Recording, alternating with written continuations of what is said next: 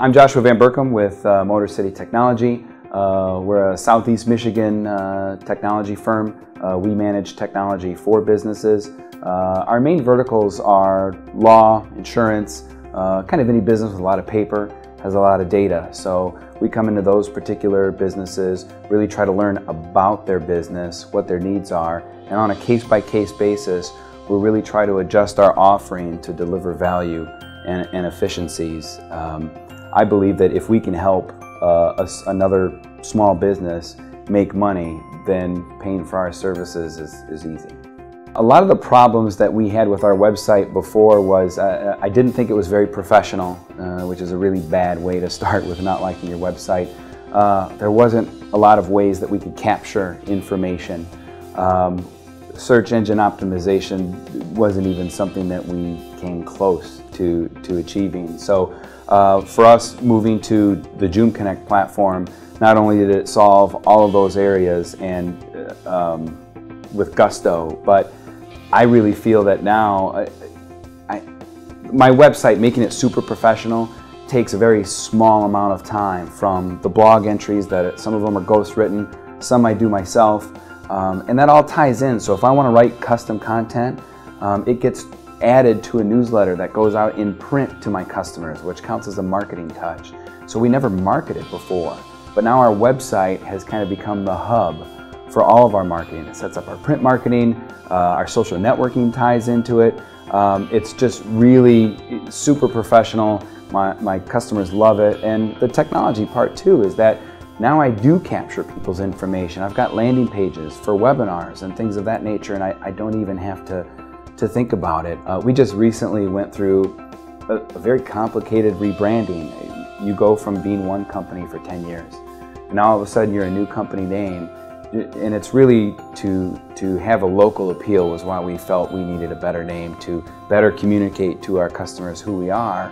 So imagine you've got a year and a half worth of email communications, newsletter, any kind of tips, physical newsletters, print newsletters, email newsletters that are all pointing back to articles that I've written. I can't have those break because people still do those. So to be able to work with a vendor who said, yeah, we're gonna help you transition to a new name, and in completely transition to a new name. They're gonna help me with the logo design, the letterhead, the whole 9 yards, but then also make sure that those links work and it communicates the message as to why we decided to change our name and who we are. Meant a lot to me. The biggest benefit that I have for me personally as an owner is it's really easy. I don't have to worry about my website anymore. If we get really busy or I go on vacation, heaven forbid, and I can't pay a lot of attention, there's still content that shows up. That's good content. I have customers say, I love that content. So it's content that occasionally may be ghost written, but it's content that is in sync with what I'm trying to communicate with my customers. So I would say the biggest benefit really is that they understand my message and they continue to communicate it clearly for me. We've been using the printed newsletter for about a year and a half now. What's really nice is at times when we are growing, I get super busy and sometimes I'm not able to add content to the newsletter. It's not very often. I always try to have a couple things in there. It looks unbelievably professional to the point that I've had customers say, can you come up with something like this for us? I mean, that's how much they really love the newsletter. The newsletter, you know, obviously when you're sending out a beautiful branded, even the envelope's branded, so you're sending this out to your customers. I've got multiple people at customer locations saying, you know what, I didn't get your last month's newsletter, so-and-so gets it, can you please send it to me? Well, I've got some customers that have 150 people. I don't want to send one customer 150 newsletters because it'll break my bank. So in addition to having this great printed newsletter, they've got kind of a companion electronic newsletter. I only try personally to send the electronic one to existing customers. I will send anybody my print one because I feel that's a great marketing touch and it looks beautiful. But when I've had those people say, well, I really want your newsletter too at this, I'll just send them the electronic version and they're completely happy because it's really a mere copy of the newsletter and it's a free touch for my customers. So the electronic and the mailer newsletter have been invaluable, and that actually is my #1 drip marketing campaign. So fulfillment has been really important to us, especially since you know, I guess we're not small anymore, but we were smaller, and my bandwidth was really low.